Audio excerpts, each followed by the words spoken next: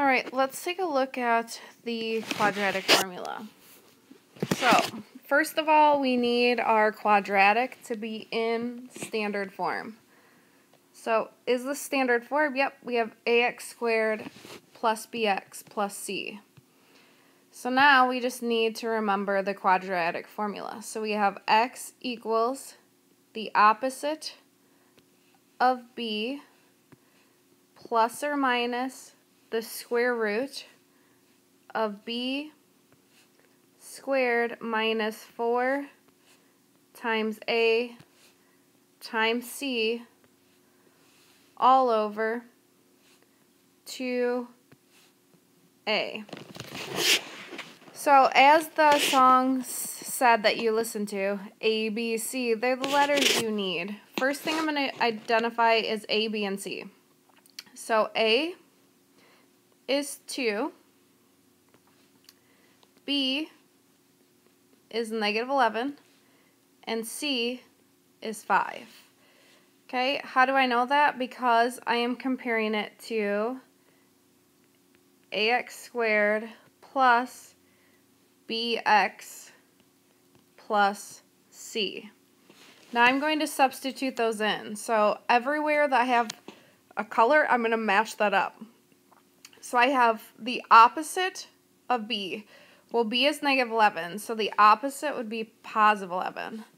I have plus or minus, and then I have the square root of, I'm going to have negative 11 squared minus 4 times 2 times 5 all over 2 times 2. And you'll notice I substituted into parentheses. Alright, I'm just going to bring down the 11. So I have 11 plus or minus.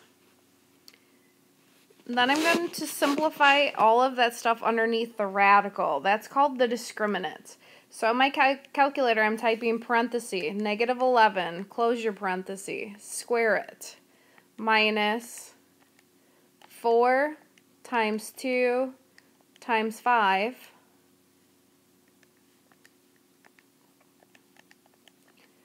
and I end up with 81.